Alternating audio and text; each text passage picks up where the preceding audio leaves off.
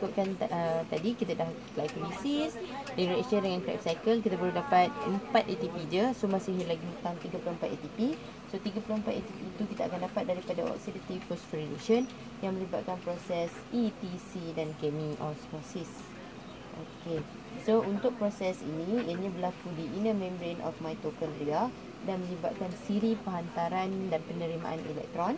Okey, dan elektron itu datangnya daripada elektron carrier sama ada NADH ataupun FADH2.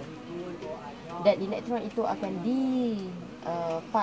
akan ditransfer kepada final electron acceptor, iaitu oksigen untuk menghasilkan air. Dan chemiosmosis pula adalah proses di mana energy coupling mechanism yang menggunakan tenaga daripada hydrogen ion untuk menghasilkan ATP. So nanti kita akan tengok macam mana. Dan ini adalah gambaran of mitochondria. Ini outer membrane of mitochondria, inner membrane of mitochondria. Ini adalah intermembrane space dan warna putih ni adalah matrix. Memandangkan ini adalah membrane, maka dia akan ada membrane protein.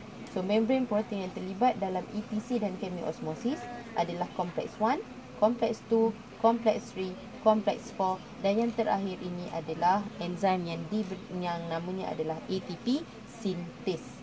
Okay. So kompleks 1 sampai ke kompleks 4 inilah yang dipanggil ETC. ATP synthase tak terlibat dalam ETC. ATP synthase adalah enzim yang terlibat dalam chemiosmosis.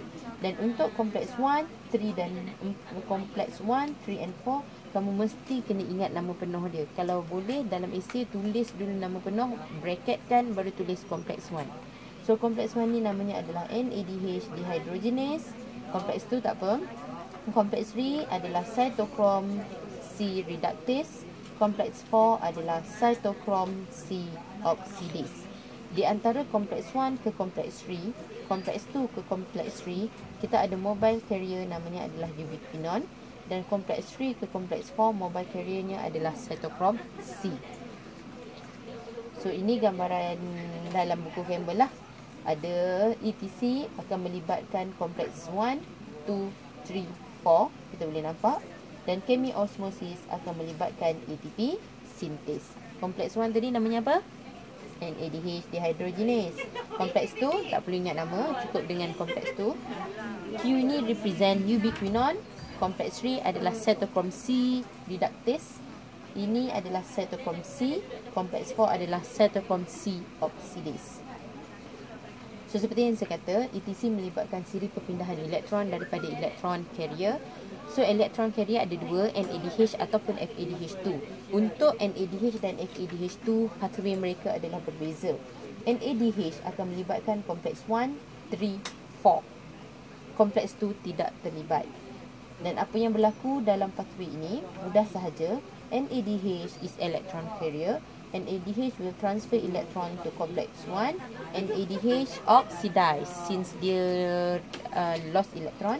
So complex 1 will reduce sebab dia terima elektron.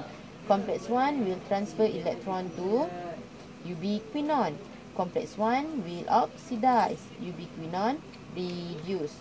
So once complex 1 is oxidized, complex 1 will pump hydrogen ion from matrix to intermembrane space. Now ubiquinone will transfer electron to complex 3. Ubiquinone oxidized, complex 3 reduce. Complex 3 transfer electron to cytochrome C. Cytochrome C reduce, complex 3 oxidized. So when complex 3 oxidize, same as complex 1, complex 3 will pump hydrogen ion from matrix to intermembrane space. Then the cytochrome C will transfer electron to complex 4. Cytochrome C oxidize, complex 4 reduce. Now complex 4 will transfer electron to final electron acceptor. Siapa? Oxygen. So complex 4 transfer electron to oxygen. Complex 4 oxidize. So when complex 4 oxidize, same goes to complex 1 and complex 3. Complex 4 will pump hydrogen ion from matrix to intermembrane space. So what happened to oxygen? It will combine with hydrogen ion to form water. So from this, NADH pathway may involve complex 1, 3, 4. Once complex 1, 3 and 4 oxidize, each of the complex may pump hydrogen ion from matrix to intermembrane space. So ada berapa kali pump hydrogen ion, berapa kompleks yang pump? 3. Kompleks 1, kompleks 3 dan kompleks 4. Okey. Untuk FADH2 pathway pula, dia hanya melibatkan kompleks 2, 3, 4. Cuba kamu tengok dari segi fizikalnya, berbeza tak kompleks 2 dengan kompleks 3 dan 4? Sangat berbeza, sebabnya kompleks 3 dan 4 adalah integral protein. Protein yang cross daripada hydrophilic head kepada hydrophilic head yang seterusnya. Tapi peripheral protein tidak. So kompleks 2 ini adalah jenis peripheral protein. So apa yang berlaku dalam FADH2 pathway? FADH2 will transfer electron to complex 2. FADH2 oxidize. Complex 2 reduce. Complex 2 transfer electron to ubiquinone. Complex 2 oxidize. Ubiquinone reduce. Macam yang NADH pathway, bila kompleks 2 oxidize, dia akan pump hydrogen ion daripada matrix to intermembrane space. Kompleks 2 boleh tak nak pump hydrogen ion? Tak boleh, sebab dia hanya peripheral protein. So tiada hydrogen ion yang akan dipump oleh kompleks 2. So ubiquinone akan transfer elektron kepada kompleks 3.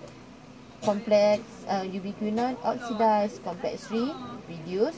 Kompleks 3 transfer elektron to cytochrome C. Kompleks 3 oxidize, cytochrome C reduce. So kompleks 3 bila dia oxidize, boleh tak dia nak pump hydrogen ion daripada matrix to intermembrane space? Boleh. So cytochrome C transfer electron to complex 4. Cytochrome C oxidize, complex 4 reduce. Complex 4 transfer electron to oxygen, which is the final electron acceptor. So complex 4 oxidize.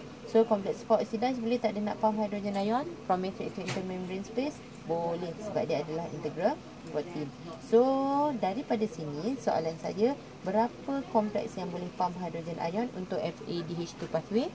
Hanya ada 2 sahaja. Maka 2 hydrogen ion yang akan dipump oleh kompleks 3 dan kompleks 4. So daripada situ, itu sahaja ETC. Kita tak dapat pun ATP.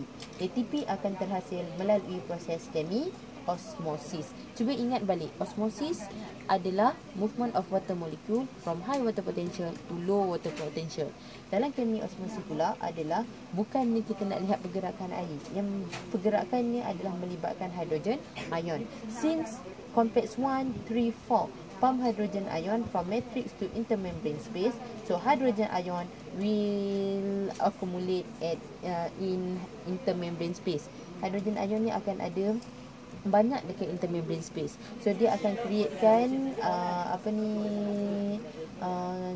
potential gradient yang akan menyebabkan chemiosmosis berlaku. So hydrogen ion yang banyak dekat intermembrane space ini perlu masuk semula ke kawasan matrix. Dan untuk dia masuk, dia perlu melalui ATP sintes. So apa yang berlaku sebenarnya, bila hydrogen ion dari intermembrane space masuk melalui ATP sintes, dia akan generate energy yang membolehkan ADP combine dengan inorganic phosphate. Inorganic phosphate ni adalah fosfat yang sedia ada, yang berada di dalam matrix of mitochondria. So ADP combine dengan inorganic phosphate, terhasillah ATP. Maksudnya satu hydrogen ion masuk akan menyebabkan ADP forming ATP. Soalan saya adalah, okey, daripada NADH pathway tadi, ada berapa hydrogen ion yang dipump? Ada 3. Maksudnya adalah berapa ATP yang boleh terhasil? So berapa ATP yang boleh terhasil daripada satu NADH? 3. Sebab apa 3? Satu hydrogen masuk, satu ATP. Hydrogen ion yang kedua masuk, ATP kedua. Hydrogen ion yang ketiga masuk, ATP ketiga. So satu NADH boleh hasilkan 2 ATP. Untuk FADH2 pathway pula, hanya berapa kompleks yang pump? 2. So hanya ada 2 hydrogen ion yang masuk. Maka hanya 2 ATP yang terhasil daripada satu molekul FADH2. Okay, so secara ringkasnya, secara summary-nya, kita dapat 4 ATP daripada substrate level phosphorylation, 2 dari glycolysis, 2 dari Krebs cycle, dan 34 terhasil daripada oxidative phosphorylation yang melibatkan ETC dan chemiosmosis. Macam mana dapat 34? Kita ada 10 NADH